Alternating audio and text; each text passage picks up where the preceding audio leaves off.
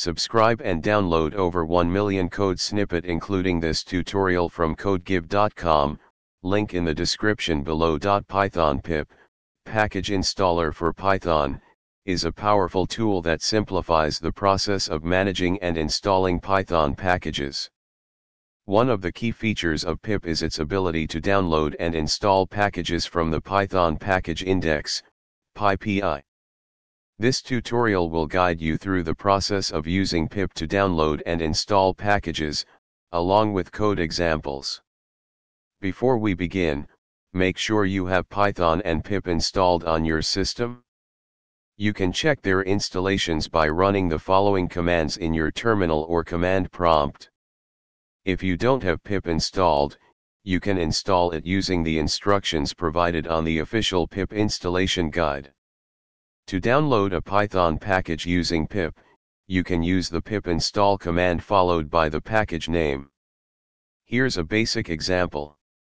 Replace package_name with the name of the package you want to install. Now, let's see this in action with a code example. Let's say you want to download and install the requests library, which is commonly used for making HTTP requests in Python. Once the installation is complete, you can use the requests library in your Python scripts. Here's a simple script that uses the requests library to make an HTTP GET request. Save this script in a file, let's say http_request.py, and run it using the following command. This script will print the status code and content of the HTTP response from the specified URL. You can verify the installed packages and their versions using the pip list command. This command will display a list of installed packages along with their versions.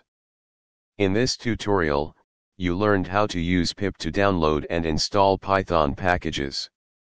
Using the pip install command, you can easily add external libraries to your Python environment, enhancing your capabilities as a Python developer. Remember to explore the official PyPI website to discover a wide range of available packages for various purposes. ChatGPT.